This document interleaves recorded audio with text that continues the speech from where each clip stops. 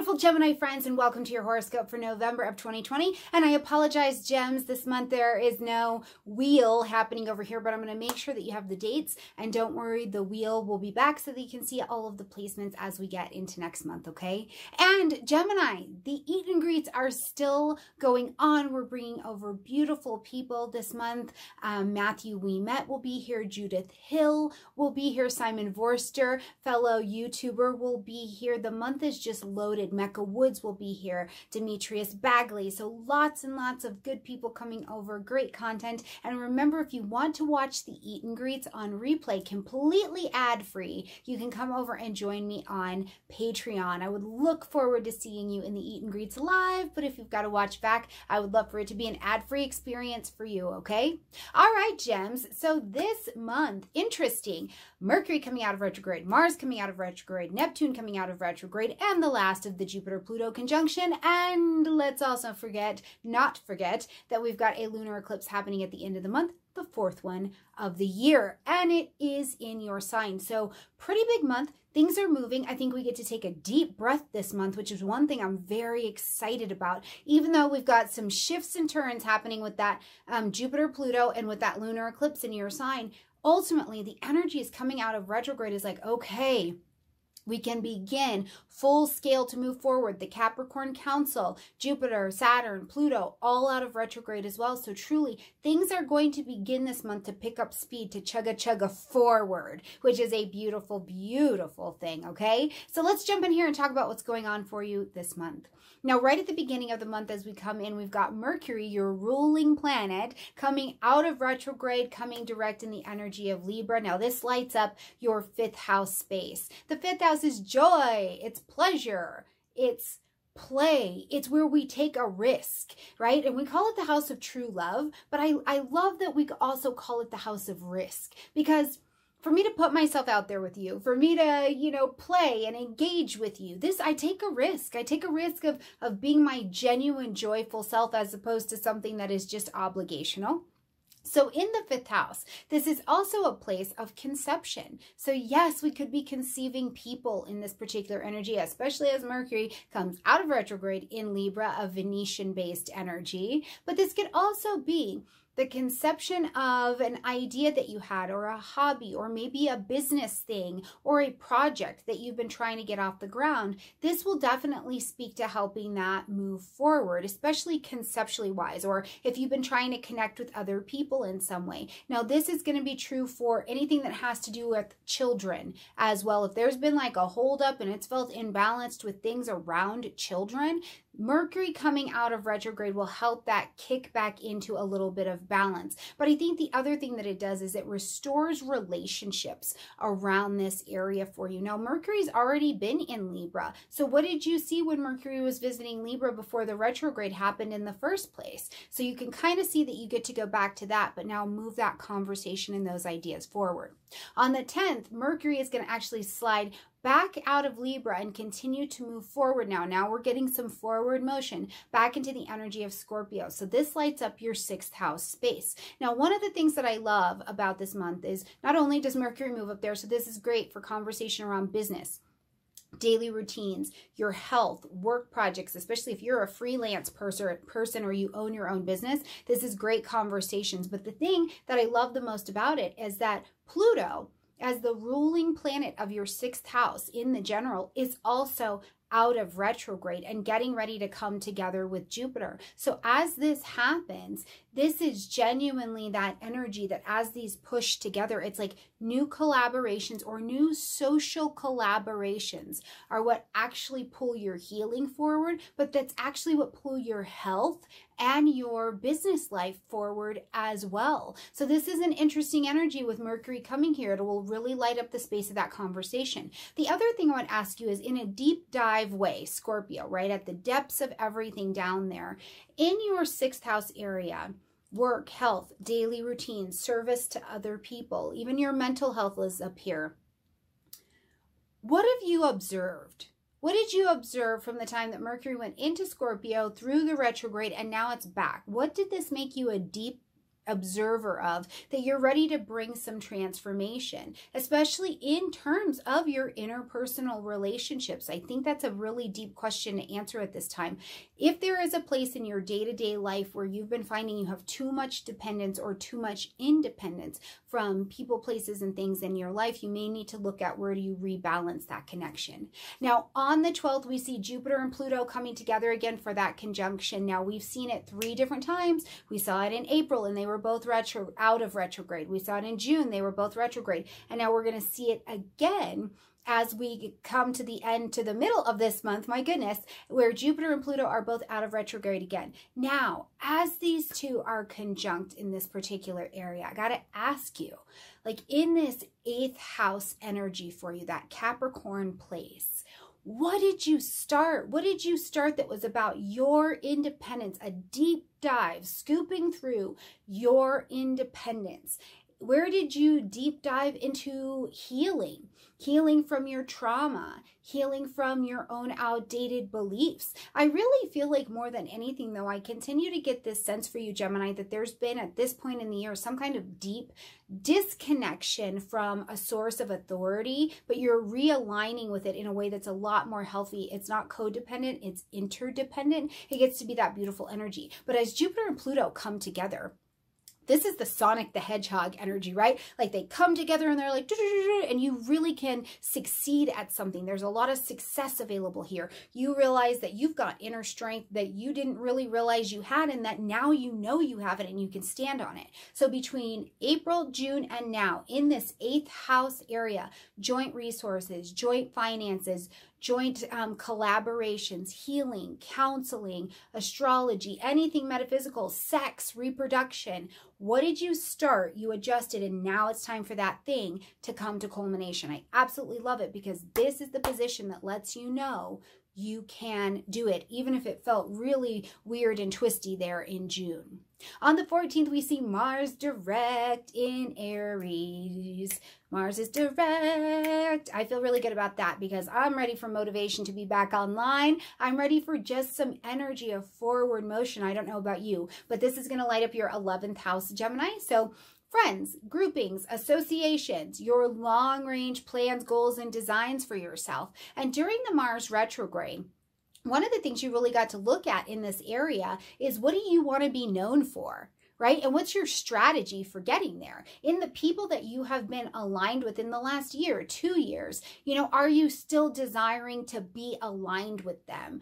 Do you have the same friends? Do you still feel called to be in that area? It's really like, as I see Mars coming direct for you here in Aries, which the Aries area of our chart has to be able to Aries. So Gemini, like, are you ready to show up as this confident warrior in the area of where your socials are at, including your social medias, your technology, where you want us to know you and see you shine, right? Are you prepared to step up in Aries, move forward with desire, with those chests held high, and be this person that this retrograde was trying to get you assertively resetting your strategy to be in this area? So I have no doubt that any collaborations or any friendships or any grouping things that you've had, including the long-range desires for yourself, you can start to move those things forward. But remember, Mars comes out of retrograde on the 14th, needs a minute to wake up, have his coffee, get his life together, which I'm sure his wake up is much more pronounced than Mercury's is, I assure you. But he still needs a minute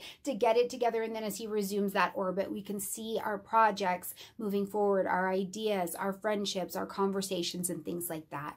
On the 15th, we see a new moon happening in the energy of Scorpio. So again, lighting up that 6th house place for you. Plant your seeds of intention here. This is a passionate energy. This is a passionate moon. When your desire for something is strong enough, you will move towards it. So what do you want in your day-to-day routines, in your health, in your wellness, in your independent projects? Do you want to call projects to you? Do you want to do that work? Do you want to be linked up with sources that maybe you can collaborate and have some depth to them, and then you're able to take that project to that next place? You know, are you in service of people, to people in your life, and this moon is ushering that in, and you're seeing in a very deep way that you've really got to find a way to be mentally healthy so that you're not so lost in the taking care of other people that you're missing out on the health and wellness and transformation of your own. So plant those seeds of intention. What do you want to begin at this moon? Because it's nothing but pure magic, okay? And then you watch it unfold for the next 4 weeks.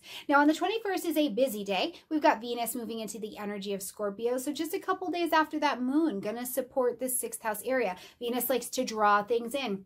Right? She's like, oh, come to me projects, come to me health and wellness. So whatever it is, Venus is trying to call and pull it in, and also to harmonize this particular area of your chart. So allow Venus to do that work over here in the 6th house. If you planted at that new moon, those seeds of intentions for a new project to come your way, or help. I need help with this diet. I need help with this content. I need help just understanding whatever health things are going on in my body. I don't have to just surrender to them. I can participate with my body as a partner, not a slave, right? Like whatever it is, Venus is going to come in and bring some harmony and also attract what you need in that area. Now, also on the same day, we've got the sun entering into the energy of Sagittarius, and I feel like this is so telling of your month. That sun in Sagittarius brings light, heat, life, and vitality. So now you're motivated. There's movement here, and it's in your 7th house. So here, as the sun is here, you're like, well, hold on.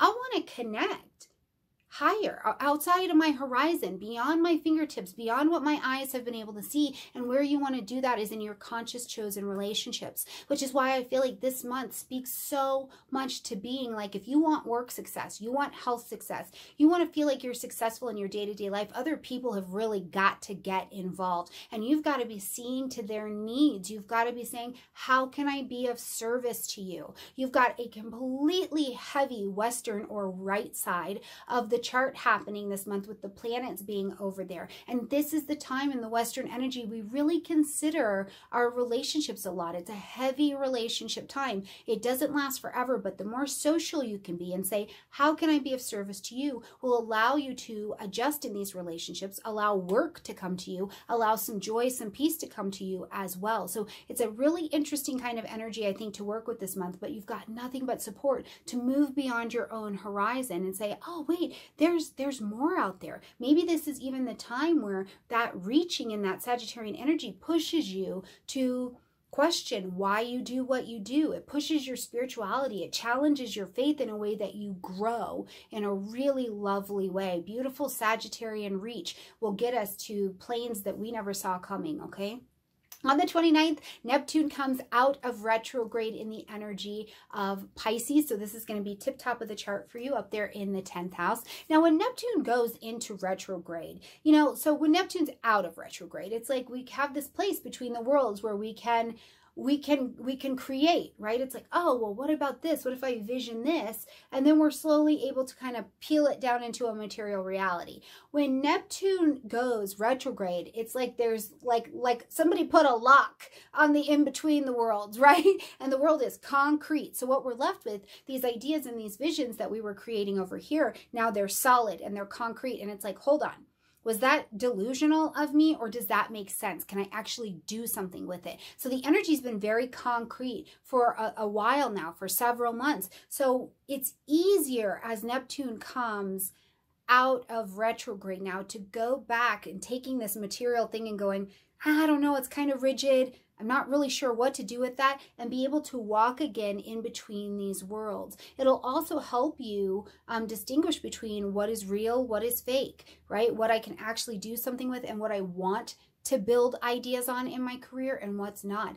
I also want to say this too. I feel like for you, this retrograde time, Neptune up here in Pisces this year, very specifically for you, Gemini, has made you examine the truth of how you want to be seen in the world, right? Like, what's the story? What kind of storyteller are you? What kind of healer are you? What's the story up here? Is this the victim story still happening? And as Neptune was in retrograde and things got very concrete, I feel like some heavy reality set in. And now you get the opportunity to say, okay, well, hold on. Let's create a different story. Let's start to create a different future, which you've got all that help with Mars over here in the 11th house as well. So I think it's a really lovely energy for you. Now, I wouldn't be surprised either if spiritual work doesn't come your way.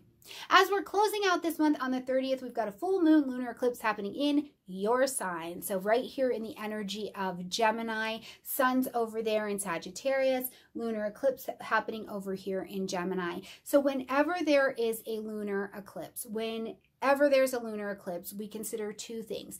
One, we have to look at home because the moon is naturally the energy of home. So shifts to things at home, right? Shifts to how you're showing up in your family, shifts to maybe how you are showing up in your physical home or where that physical home is. But the other thing that I consider with the lunar eclipse is that Cancer rules your second house in the general. So this eclipse is telling me that there has been work done, but also a shift that is being called into your finances. So finances around family, finances around home, finances around your own independence. I will also remind you, Gemini, that you are the energy ruled by Mercury, one of them, but words and the things that you say, these have such a huge impact for you right now. And if you haven't been sharing your words, this might be a time where over the next 6 months, you're kind of kicked into gear to want to do that, to want to disseminate the information that you have. I will just remind you that, you know, thoughts become words, become things. So keep that in mind as you're putting your words out there. What are you speaking into the reality? You've got Pisces up there in that 10th house. Neptune is now out of retrograde. What are you speaking into your reality? Now, because this is also in the first house and the lunar eclipse says something needs to end, be acknowledged, or a big adjustment needs to be made over the next 6 months, this is you. You could even just go get a whole new style. You could do rebranding, new branding. We could just gonna see you show up in a way that's like reinvented in a sense, but we're also seeing you through the lens of how you're communicating. So consider that as we get to this particular point in the month as to what do you want?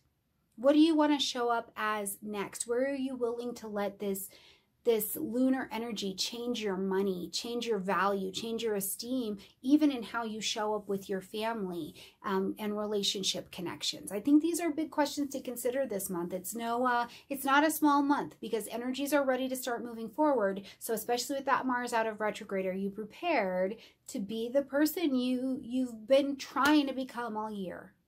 All right, Gemini, I think it's going to be a good month. I look forward to seeing what's happening for each and every one of you. So please let me know in the comment section down below. Like this video, comment, share, subscribe. I'll see you on Patreon, in the Eat and Greets, and everywhere I can see you, okay? Bye.